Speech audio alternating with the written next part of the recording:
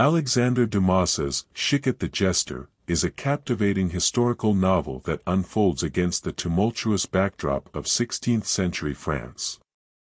As the second installment in the Last Valois series, the narrative weaves together elements of adventure, intrigue, and political machinations, offering readers a rich tapestry of characters and events. The novel's eponymous protagonist, Chicot, stands out as a complex and enigmatic figure. A court jester with a sharp wit and a penchant for mischief, Chicot serves as an unlikely yet compelling lens through which to view the political landscape.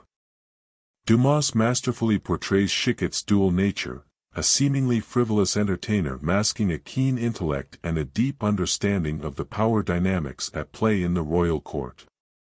Set during the reign of King Henri III, the novel unfolds against the backdrop of the Wars of Religion, a turbulent period marked by religious conflicts between Catholics and Protestants. Dumas skillfully navigates the intricate web of political alliances, rivalries, and betrayals, using historical events as a canvas for his fictional tale. The author's meticulous research is evident in the rich historical detail that permeates the narrative, transporting readers to a bygone era.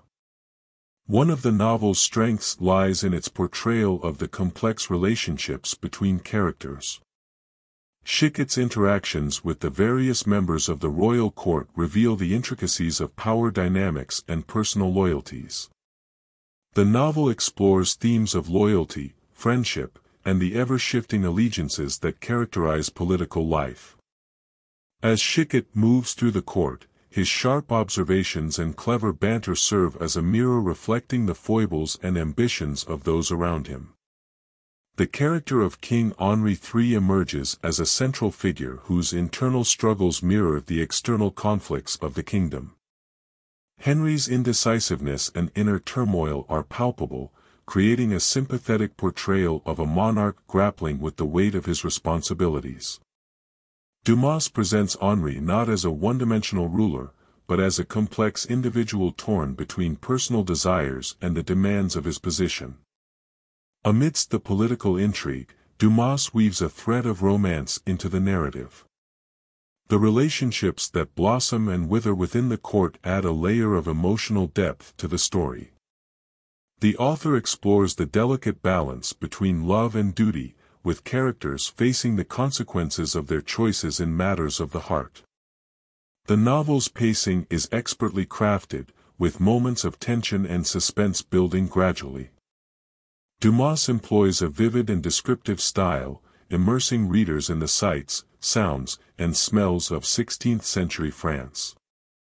The dialogue is sharp and witty, capturing the nuances of courtly language while infusing humor into even the most serious of situations.